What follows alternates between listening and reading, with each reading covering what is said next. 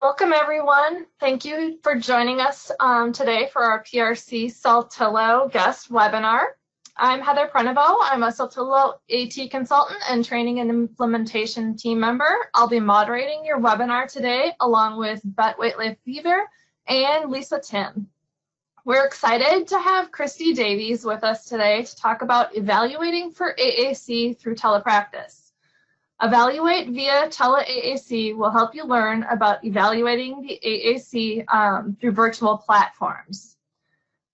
Next slide, we're going to go through some housekeeping details. If you're having any trouble hearing or connecting to our webinar, you try logging out of GoToWebinar and coming back in. If that still doesn't work, then we will have you restart your computer. Otherwise, you can try contacting LogMeIn, the developers for GoToWebinar, and see if they can troubleshoot that with you. There are training materials in the handouts section of the toolbar. They are available during the class.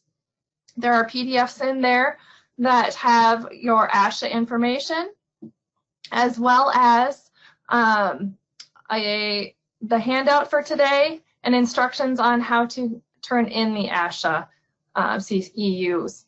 If you have any questions, please type them into the question chat window. We will be addressing these with the presenter at the end as time allows. On the next slide, we would like, if you have ASHA registry, you will be able to submit the ASHA participation form within the next 15 days to have them register your ASHA CEUs. When you do this, please make sure you include today's date on the form and the name of the training, Evaluate for TeleAAC. Instructions and this form, as I mentioned, are in that handout section. You will be emailing them to info@prentrom.com.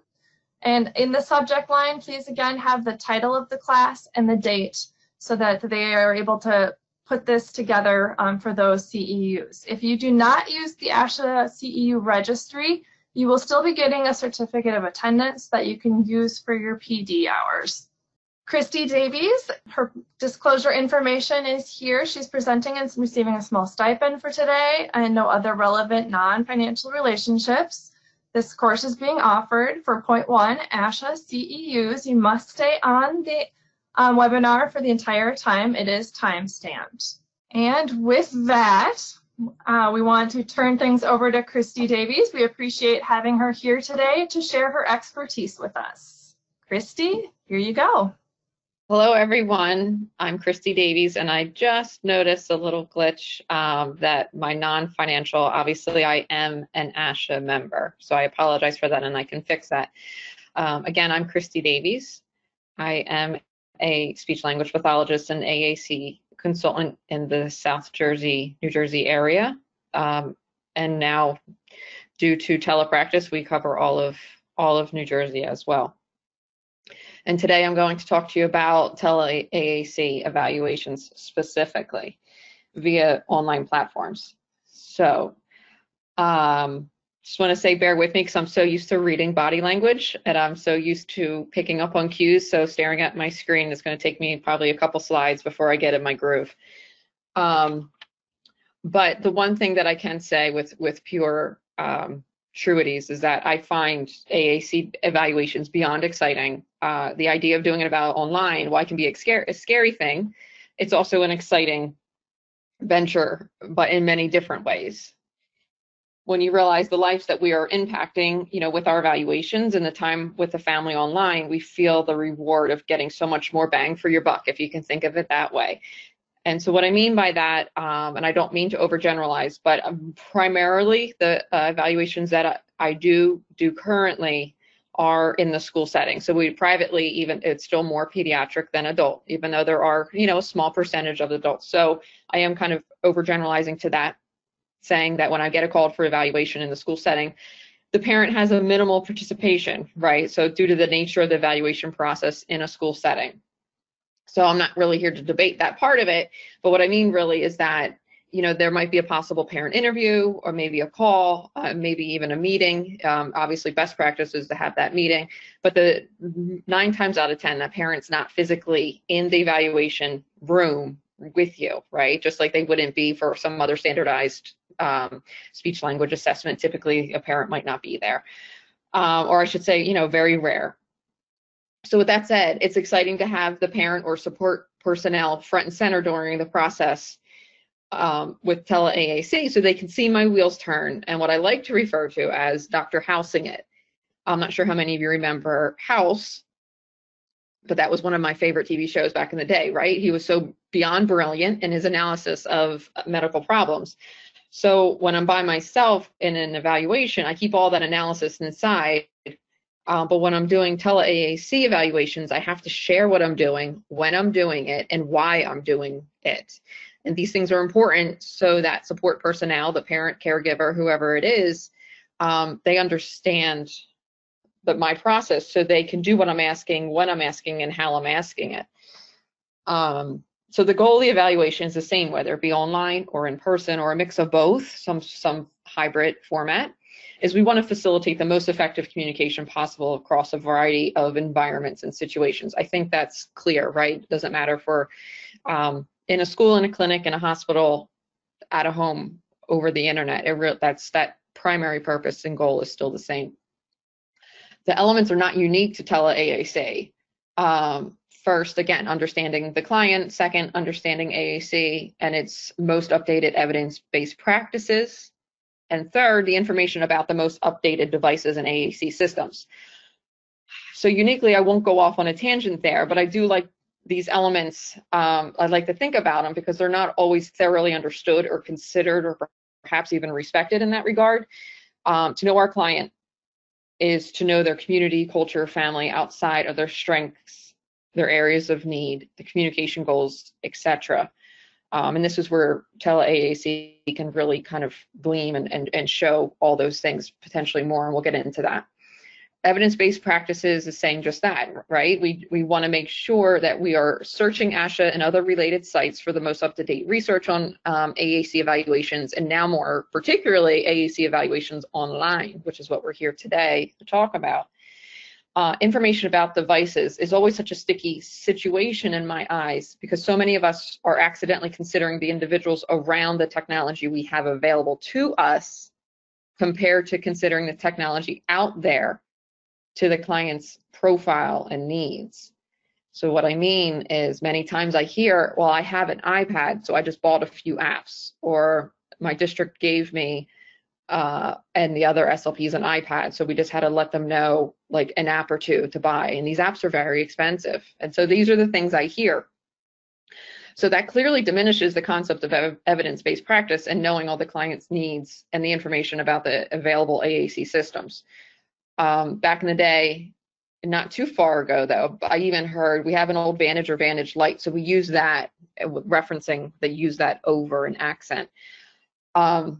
When really I just thought to myself, how could you assess that, right? The touch screens are so different, the processing speeds are so different. How could you get a clear picture of the client's abilities? So to say the client, you know, fails or what have you, like who's to say that AAC is not appropriate? It's just to say that a Vantage Lite is not appropriate. And so that's our goals there. So a little bit of a comparison, in person versus TeleAAC. Some of it is obviously stating the obvious, but to start an evaluation in person or online, obviously the beginning's the same, at least for me. You know, the request comes in, whether it be a referral, an insurance, a parent email, phone call, fax, a school district. And so therefore there's a need noticed or known, right? And so there's a fact-finding process that occurs through observations, record review, interviews, surveys sent out, whatever that looks like, that fact-finding, going through all that case history per se. The part that can be a little different between in-person versus TeleAAC is the observation can now have some differences that are known. So in person, obviously you're observing in real time. Perhaps you ask a question as to why you're observing what you're observing. You obviously try to be, you know, the fly on the wall during an observation, but there is that ability to quickly chime in and inquire for information.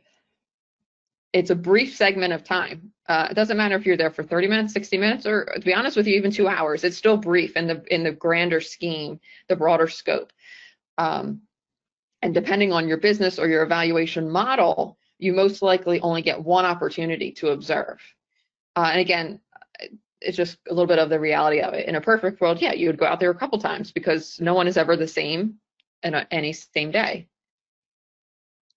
So with that said, you might not be privy to real-time observation outside of what you saw, meaning, you know, dinner at home, something on the playground, watching TV, a certain lesson, making it up. You know, you saw language arts over math, vice versa, science.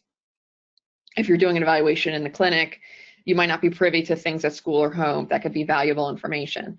So through TeleAAC, you can ask specifically for the parent to record 2 different scenarios or environments, and you can be the detective as to the communication available at that time, and with those different skills or concerns that you're looking for. I go out of my way not to tell the family that I'm looking for times that are problematic, as I don't want them to paint a picture in my head. Most times families don't always necessarily understand what other areas are a concern or what a communication breakdown looks like. What they think communication breakdown might look like is when it's like absolutely too late, but really there was all these other breakdowns that might have occurred. So taking videos to send for observation is a really great tool that TeleAAC can really capitalize on. Not to say you can't do an observation via real time over, you know, a online platform with TeleAAC, but it is sometimes more efficient just to get those videos and be more hybrid like in that. An in-person evaluation sometimes presents with limiting schedule issues. Say you work potentially, you know, 9 to 3, 8 to 3, 9 to 4, whatever, or geographic difficulties that also come into play with outpatient facilities, university clinics, schools, etc. Whereas obviously sessions online allow for that freedom. Not to say our time is invaluable, but really it's to say that everybody values and respects their time differently, that perhaps you want to work extremely early in the morning or you want to work extremely late at night. And that's the great thing to have that diversity, is that families feel the same way, that life isn't cookie cutter in a 9 to 3 box. Really, some of my best trainings did occur at 8, 8:30, 9 o'clock at night, when myself plus the parent might have put our children to bed, and then we can get down to, you know, the nitty gritty and get some training done, because we had no other divided attention. You know, everything that needed to be done was done. And that's really important and a really great thing about the TeleAAC. Clinical concerns in person versus online for me are definitely a big difference. And what I mean by that, and maybe it's just me, but things are much easier to support in person than they are in line. But it's not to say we can't handle or support families with their technical challenges via TeleAAC. It just might potentially hold a session momentarily or postpone it until the problem's resolved. So in person, clearly, you know, I go in there understanding any of the devices that I'm throwing in front of my student or client or whoever it is. And that's the responsibility on me to make sure that I understand all the technical aspects of whatever it is that I'm evaluating. And I can quickly modify, adapt, or fix a problem most times. If it's online, I have to try to coach somebody who does not have that same knowledge and skill set that I do. So it's not to say it can't happen. It just means obviously we're adding more time, and therefore we need to wait for the problem to be fixed before we can get back to our evaluation process. And our cute, fun-loving little child or client might not want to wait during that. So that could be a little problematic per se with the TeleAAC.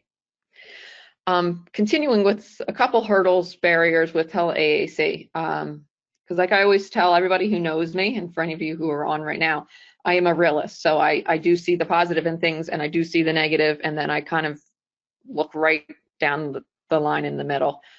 And so I include both positive and negative no matter what it is that I do. And so I understand that when, you know, you're thinking about TeleAAC and evaluations, it's such a broad scope. right? We can talk about eye gaze, we can talk about switch access, we can talk about direct selection, we can talk about a variety, low tech, mid tech, high tech, ASL. There is no one thing that makes AAC, and that's what makes it even more unique to consider our options via an online platform for AAC evaluations. So we're all aware, obviously, in-person evaluations are more optimal for a few reasons for those who have some more of the low incidence concerns.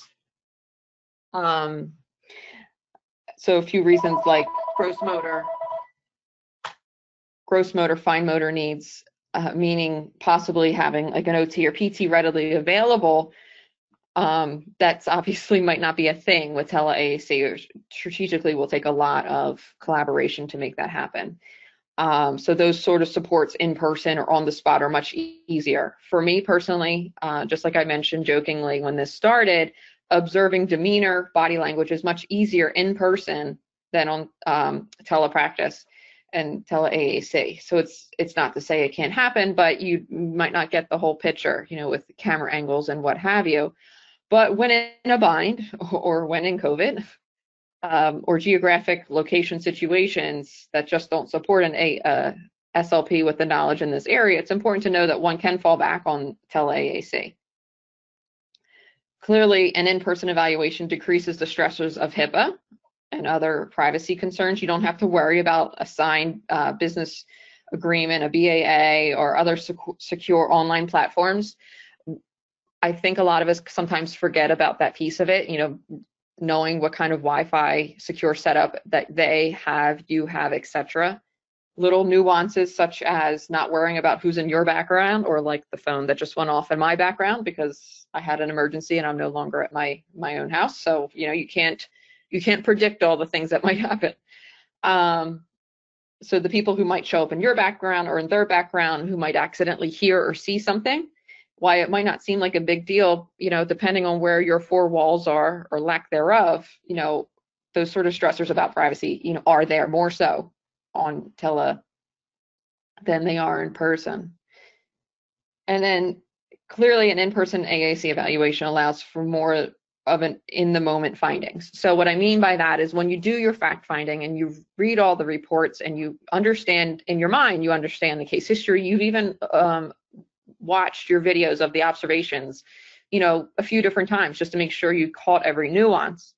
You did all that, and yet you still might not know exactly all the pieces that you do. And so the easiest example, obviously, is something as simple as a key guard, or something as simple as you're not changing the hardware, but you're doing a little switch within the hardware, a software setting change, or a user area change, something like that. Not to say that they can't happen with TeleAAC, but on the spot, you know, I can much more efficiently and very quickly change that if I'm in person. So some things you have to consider, again, is client candidacy. And in normal AAC talk, I despise using the word candidate, and I think we can all agree on that. But when discussing telepractice, there's a time when we have to weigh the pros and cons if this is appropriate, this sort of platform, things to consider, you know, and that's when some of these hurdles might come in. And you can read some of the other ones here with our support personnel. We have to think about the availability of the AAC systems, how time-consuming TeleAAC, I mean, AAC in general, doing an appropriate evaluation with evidence-based practice, it can be very timely. Doing it via TeleAAC, as some methods I'll talk about soon, it could be even more, take even more time.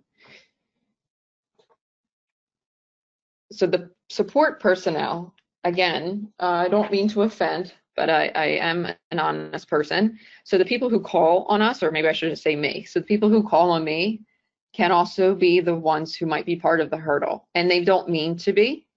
And I mean that kindly. I also mean that they have a lot of things on their plate, right? Like, again, let's be realistic. And so they might need some mental, emotional support, ample education in this area. They might have tons of questions that might limit our time actually with the client. So therefore, that's where the time-consuming part comes in. We might have to plan other sessions just with the support personnel and not with the client directly. Obviously, the financial bottom line comes into play when we're thinking about all that.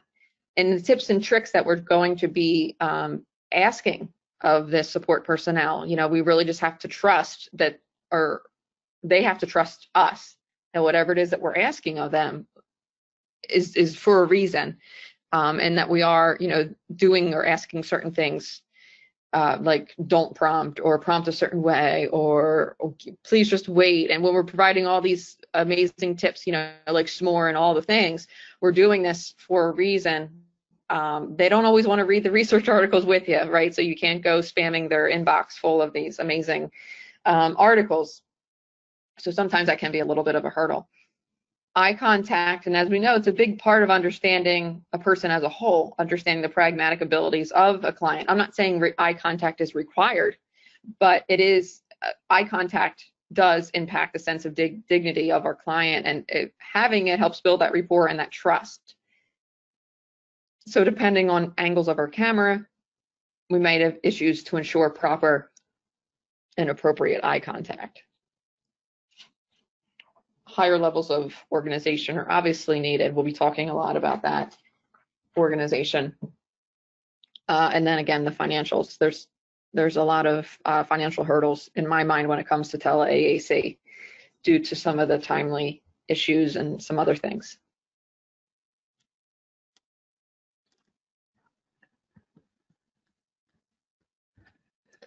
Okay. 1 second as we move on. Let me just close out some things here.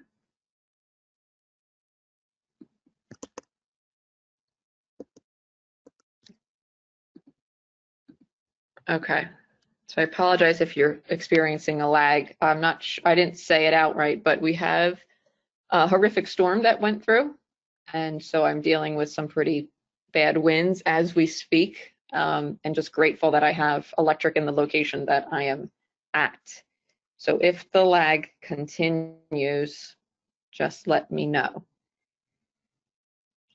Moving on to some considerations and that telecandidacy.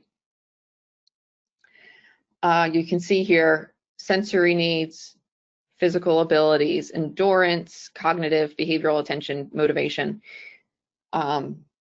I want assurance that they can see the monitor and hear the speakers. You know, those are obviously first and foremost. When I'm listing these qualities and characteristics, I immediately think of Tracy Kovac's AAC profile. It's a great checklist and inventory to see these different communication competencies that were well researched in Janice Light's late 80s work. I always go straight to those competencies when I'm looking at the overall picture of my clients. And of course, always remembering the social, cultural, and linguistic variables as well.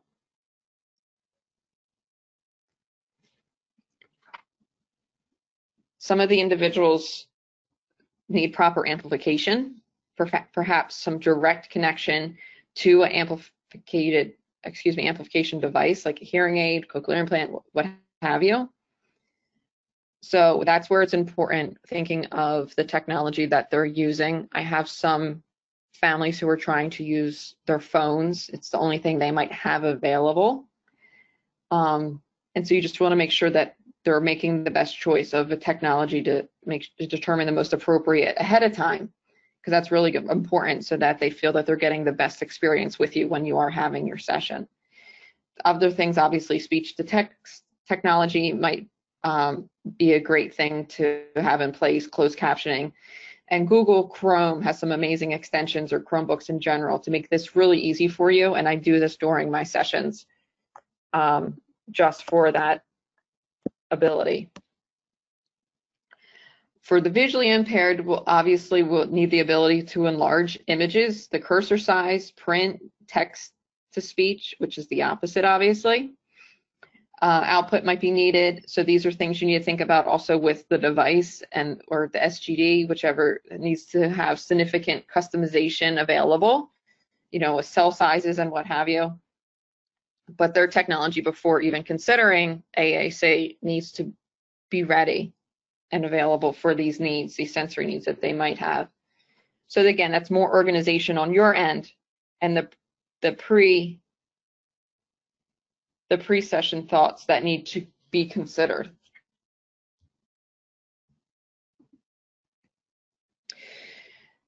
The physical abilities and endurance are also very important.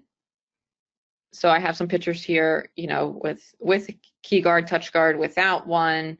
And when shipping a device, I have to obviously take serious consideration of how I'm shipping a device to my clients, you know, with the key guard, without the key guard. And again, this is a little overgeneralized. We're specifically talking about a direct select.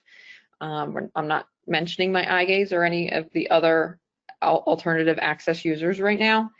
But what I find that might be easier is actually shipping it with the key guard on, with whatever setup that I already determined. And the reason I say that is because it's easier to take it off than it is to teach a family sometimes to put it on. And by the time they put it on, we might have lost the attention of our client, and then have to instruct them, the caregiver, on how to not only install it, but then how to rein the client back in. So it's just something to consider. A little tidbit right there is I use the key guard more often than not in the beginning of my evaluation session for a variety of reasons. And then I can always obviously pull it off and rein it back in without the need of that key guard. But there's obviously attention span concerns, movement breaks, sensory needs, all are tied in together. And so you have to have them planned ahead of time, and you need to talk to the family to understand what their needs are so that you can be best prepared. Other things to think about, the behavioral needs need to be addressed and discussed prior. So if the client who is most familiar or comfortable with using a choice board or a first then board, some other kind of token economy, that needs to be discussed with the support personnel or parent, caregiver, whoever it is, the behavioral team even, before, just to ensure that you're ready. And it could be your version of it, or potentially it even needs to be there. So that's a discussion that you need to have ahead of time, because the session will not go well if those parameters are not in place. And there are some online supports, you know, like a visual timer or things like that, that you can have available during the session. And not to make an evaluation session like a therapy session, but in the same token, we need to do what they're comfortable with and kind of familiar with within their routine. Especially if TeleAAC is so new, I like to try to find some sort of mechanism that feels like sameness to them, that feels like something that they're comfortable and had experience doing in other platforms. The support personnel, staff, parent, whoever it is with you, they need to fully understand their role that they play in this process. So I'm sure some of us might have run into this just during the pandemic that we're in currently. So they need, what I mean by that is they need to understand that they're directly involved. So they need to be off their phone. They need not to have distractions. They need to understand the plan. They need to be ready to document. And so it kind of makes them feel like, whoa, hold on. And they're like, I'm not, you know, I'm not the therapist. I'm not the teacher. Why am I documenting anything? Many times we find the support personnel consider themselves as like a babysitter, even when they truly are so grateful for the support and the help that you're providing them, they still kind of just feel like that person who needs to make sure that the computer doesn't turn off or that their child doesn't run away or something. But they need to understand their role is so much more important, because ultimately they need to turnkey whatever it is that you're teaching or whatever it is that you're looking for. They need to turnkey that and support in generalization outside of the session. And that's why I mentioned before that you may need additional sessions specifically for training, both implementation sort of training and troubleshooting technology training. I make it very clear when I'm doing one or the other to say, like, no, this is a technology-based sort of training. You know, we can have a separate implementation training, you know, specific to whatever it is that I'm trying to target. And then obviously the support personnel is assisting with scheduling most times versus the client, him or herself. And we do need them kindly and gently, but to control any behaviors that might happen or to support in decreasing or eliminating any exterior things such as my phone ringing that might occur during your time together. The AAC selection and criteria. This one I think is obviously the most important. And I feel that with TeleAAC, there's a little less wiggle room in my eyes, because again, you're not physically there with your bag of tricks. So how many of you are like me and you get to the site, no matter where it is, in a home or in a clinic or you name it, school, and you pull out, 1 or 2 huge bins that are on wheels, right? And you're lugging them along. Obviously, that's not occurring on the TeleAAC platform. So understanding this profile is crucially important to ensure that you're selecting the options that close fit this profile, and doing your feature matching is just so crucially important. So when I'm considering these features, I tend to consider the attention, cognitive, behavioral needs, after obviously the overt things such as visual, gross, fine motor needs. And I believe strongly in motor planning. So therefore, I do consider my motor planning AAC systems as one of the first and foremost features, because even someone with good attention or no behavioral concerns, even some good cognitive skills, would still rather be more efficient in their communication, and that motor planning philosophies, which I'm not going to obviously dive into completely, it's a separate webinar, can really support them with that. And I really think about all those things before I start making my selections, before I start contacting my companies that I work with, before I start mailing out devices or asking a company to mail out a device. But with that, my philosophy is always the quicker someone can get their message out, the better, right? The quicker they find success, the more motivation they have, the easier this whole process will be. And so that's why I do glean to those systems with motor planning first. But we also have to always consider, durability, lifespan, flexibility of the language system. Whatever language system you're looking at, it's not just about today and not just about August. It's about, and not even just about the 2020-21 school year. It's about the lifespan. They say hardware is supposed to last approximately 5 years. Some insurances are beyond pleasant and they say 3, but the reality is it's 5 years. So in a 5-year period, I want to make sure that this client has enough language and linguistic capabilities within this system. And I have to think about that before I go sending them any device, because if I send them something that isn't going to meet their needs in 3.5 years, then why are we wasting our time? So those are things that I consider. So if I'm not in person, and I have to contact a company and make those calls and make sure I get those systems available, or my own systems that I'm mailing out, these are all things I think about, including the warranties and tech support. Because when I'm not available, and I need to know that there's someone else that they can contact, when there isn't a person such as myself, doesn't need to mean me specifically, but if it was, just a piece of technology they pulled off a shelf or they bought off of Facebook Marketplace, they're certainly not calling the previous owner, right? So I need to think about all these features and qualities in my systems before I go and make that selection.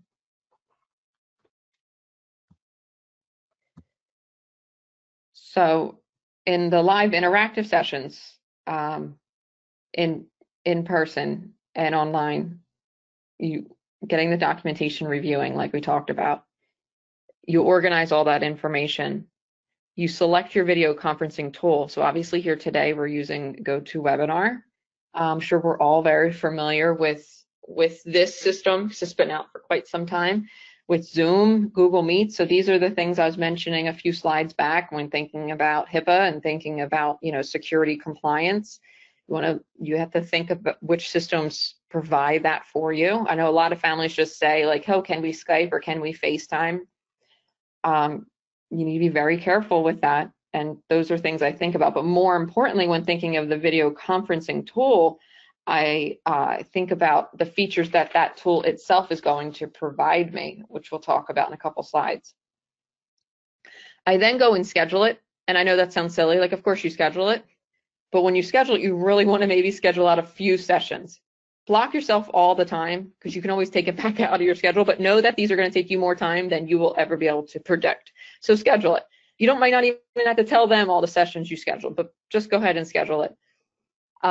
myself, the way that I've been finding it works best, and everybody's a little different, but I really like to do things myself. So after I decide which equipment I feel that I would like to use, and I am not using my own library that I have, which I know is atypical. I know a lot of clinicians don't have their own library of systems. Then I would contact the company and I have them ship the device to me. I don't want to put it on the families to program the device. I think that adds such an extra layer of stress. So after I get the system, I program it and I immediately send it out to the family. Again, understanding when my scheduled time is. So I need a lot of time between.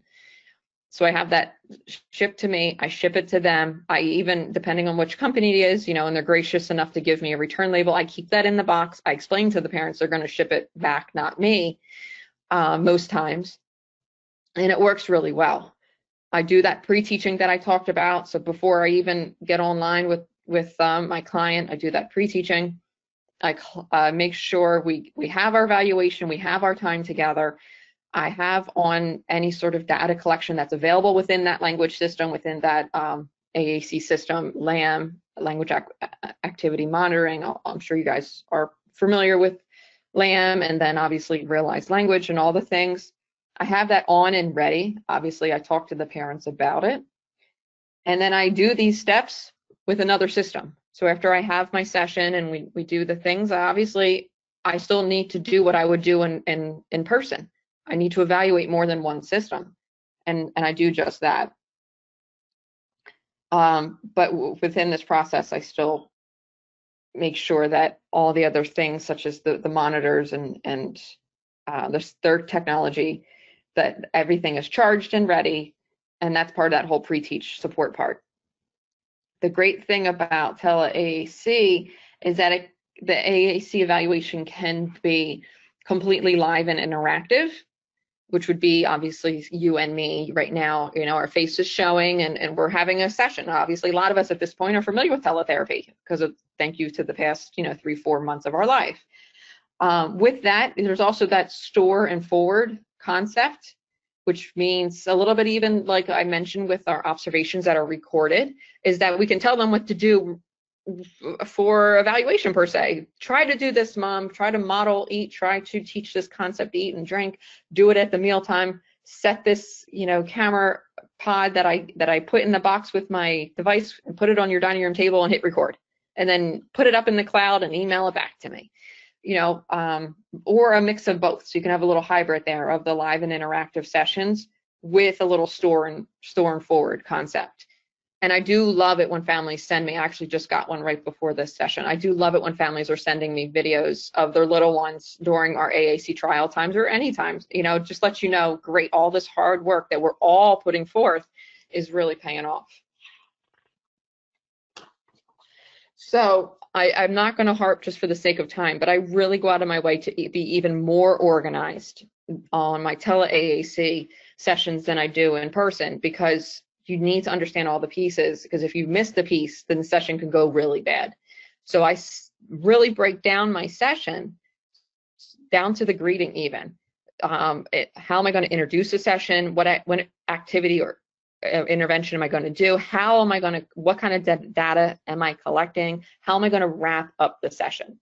And I talk about my role. I explain to the support personnel what their role is with this, which hardware, softwares are needed, and any sort of arrangement within their environment is needed so that they know ahead of time, like, make sure you have this available and out, make sure you have this book or this toy, make sure you put it away, at this time, so I have more of their attention, possibly.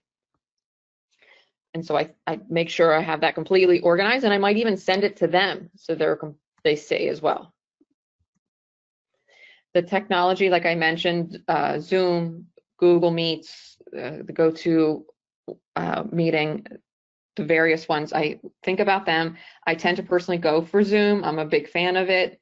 And I don't have such a positive relationship with Google Meets, but that's just my preference. And obviously everybody's very different and unique in that, and that's okay. With that said, obviously, due to the privacy breach that occurred a few months ago, some school districts around me have banned Zoom, even though obviously they did update. but I need certain features, and that's most important for me to be successful, and not just me feel successful, but the family feels successful. I need screen sharing capabilities. That's really important. Document sharing. They're features similar to traditional teletherapy that you guys are obviously getting comfortable with these past few months. But I need them even more so available so that I can screen share my device. Controlled mouse support is really great, you know, for when you're doing some sort of interactive activity or game.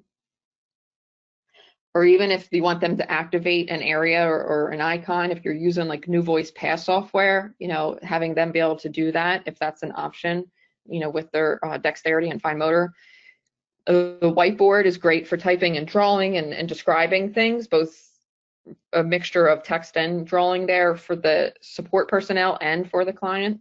Instant messaging and the chatting capability within the system, such as this one, which you guys are all doing now. When you have questions, it's going to, you know, those who are organizing this event right now. Having that so you can guide the support personnel during the session without being so interruptive. The document camera, I see these questions all the time on Facebook. Having a great document camera, or just an extra iPhone or an extra iPad using the AirPlay. I turn on the camera there, and next thing you know, I can show my accent, and parents think that's just like the best thing since sliced bread. And they, you know, they love that. I can teach them how to quickly do that themselves. So now they're showing me their accent if we're doing something technologically based, and it's quick. So those are really important things to think about: where the camera is, what kind of capability the camera has, making sure they understand where their camera physically is placed, so we get the best picture of our client's gaze and our client's abilities when accessing whatever system we're talking about. Making sure the camera's not panned out too far, making sure it's not too close. Those are all pieces of the technology that I think about. And I really just like one system. And I really feel personally that Zoom gives it to me, but not to say other systems don't. It's just a level of comfort specifically. For the evaluation, I'm not going to turn it into a therapy session, but obviously a lot of the things that you guys are familiar with for therapy work during the evaluation. I want first and foremost the same thing I want in person. I want to get their motivation. I want to pique their interest. And from there, I want to see their skill set on the things that I'm looking for. It's not, you know, I need to still look at all levels of AAC competency, you know, them operating and navigating pages per se, or them going from one icon to two icons, them understanding icon sequencing, whatever it might be. I'm still looking for the same things via TeleAAC as I would in person. In person, I might obviously not be using websites. I'd be using maybe more toy-based things. But you can be creative and you can use your own materials. You can ask the family for their materials, ask the family to email you photos, or they can share their photos on their own screen so that you can talk about things that they firsthand experienced. And you can incorporate that right into your evaluation, and things clearly that are motivating for them to want to talk about, they'll be more interested, and they're going to stay with you for a longer period.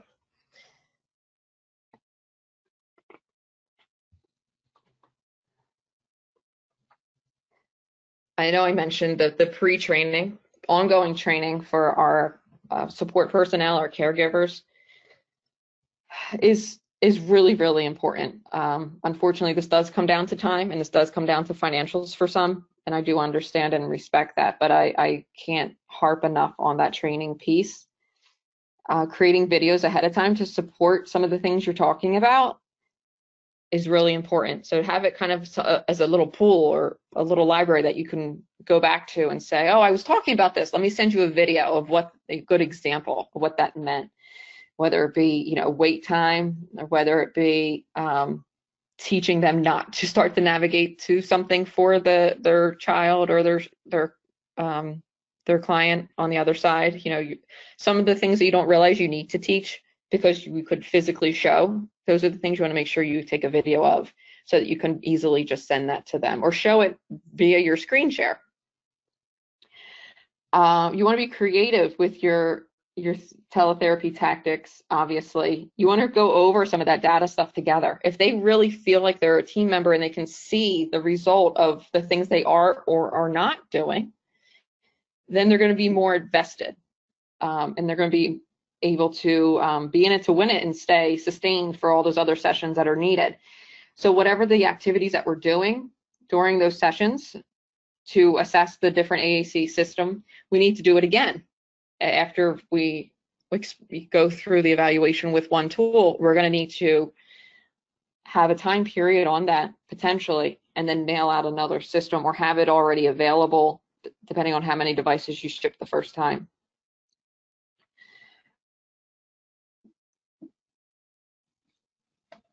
So when we do these activities and these things with the other system, then we can objectively document, access abilities, visual attention, physical attention, motor abilities, endurance, etc.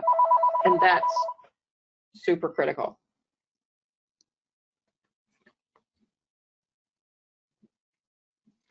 Just like you would in person, you'll want to organize some charts and let people see your intentions. Show them what your plan of attack is and with what words and how you're going to use them. Give them concrete examples, and that will help them along the way. And it helps just take the pressure off of them when they can understand where you're going and where your thought process is. More so, it also helps you be objective, and so you can document better when you're comparing devices A and B. If you were looking at this circumstance or this activity, try to look at that activity with the other device. Or if you're looking at this word, how were they able to access this phrase on the one device? Remember that, because you're going to want to try to do that with the other one, if at all possible.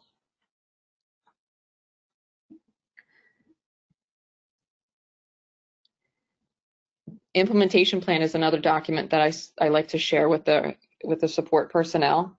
And remembering that AAC is fluid and that there's not one system that's always best. So you can still incorporate if they're using sign language or if they're using other sort of modalities or means. It doesn't need to be a speech generating device, but you do need to remember to be explicit, because families are going to ask, well, can they sign over using it, or do they have to use the SGD, things like that. So if you gave examples where it could be okay versus another time where we want to encourage something with voice output,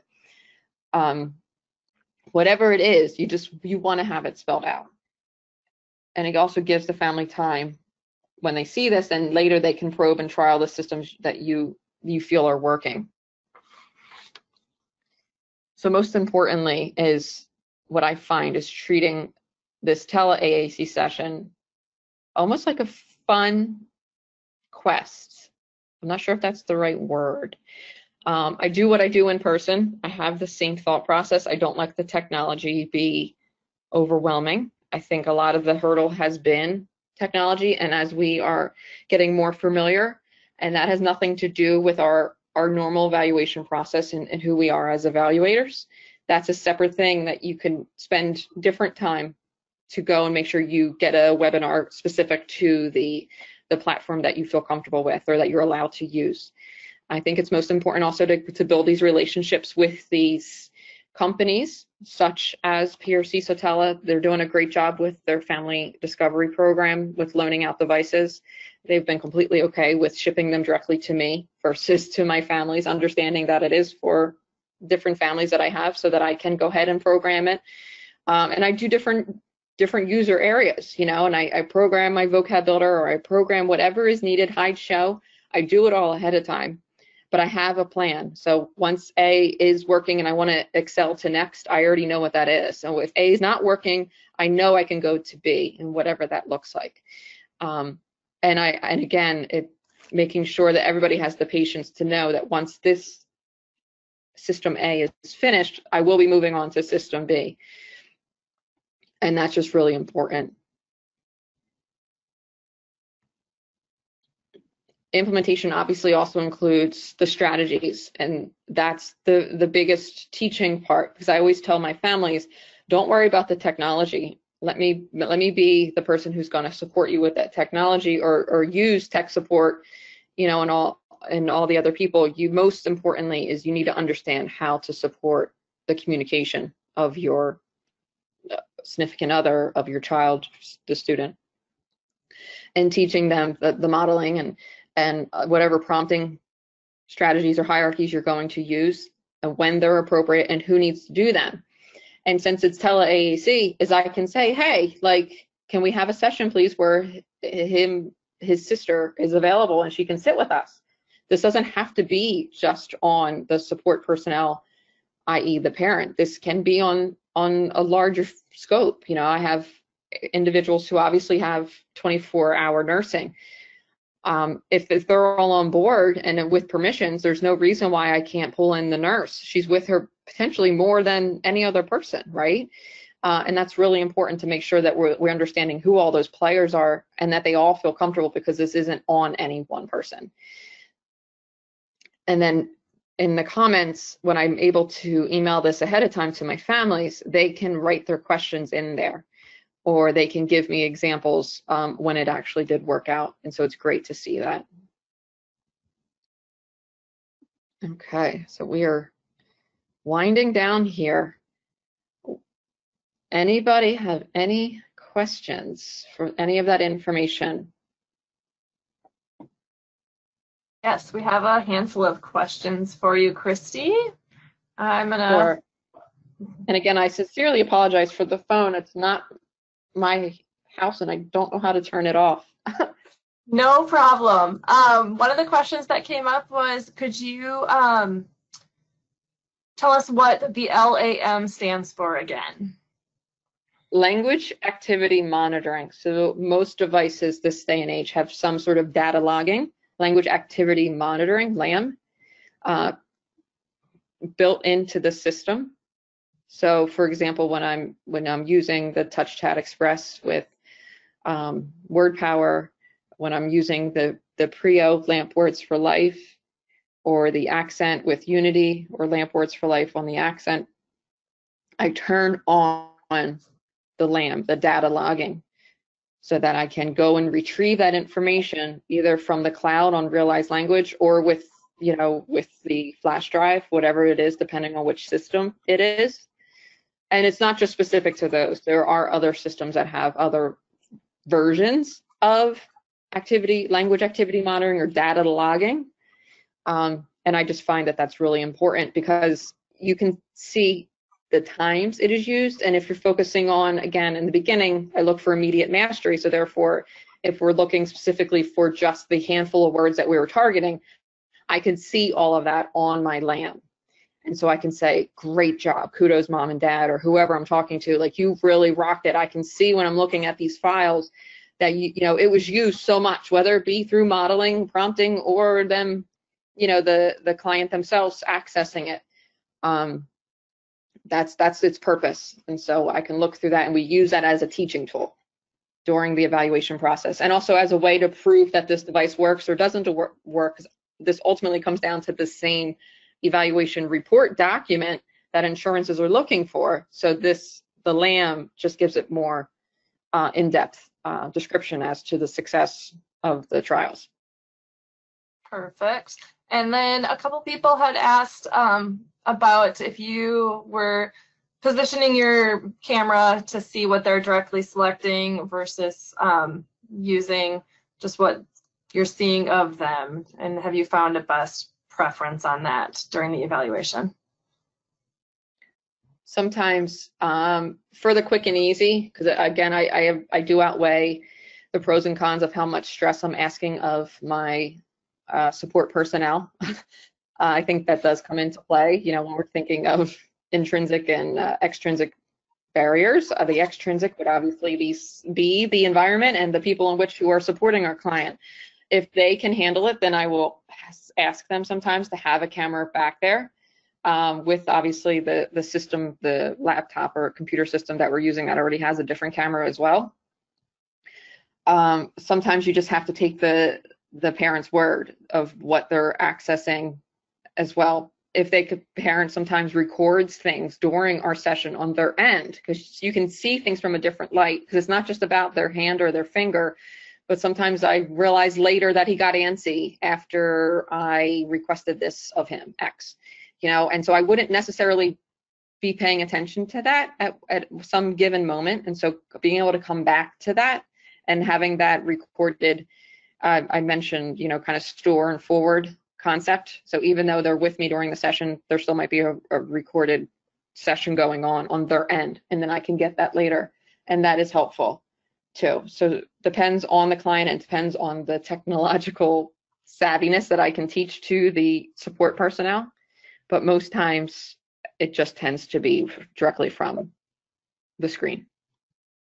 Perfect. And there are quite a few questions that we won't be able to get to, and so we just wanted to let everyone know that we'll pass the questions on to Kristy, and she can respond to them as she's able. But one that did kind of pop up quite a bit, and I know state by state might be a little different, but maybe talking a little bit about going from your evaluation with a device that you sent out into trial, how long are you doing in between those different device trials with the evaluation? No, yeah, there are definitely different requirements. I think that is state by state, or even sometimes insurance by insurance. Mm-hmm. But it just happened to us last month.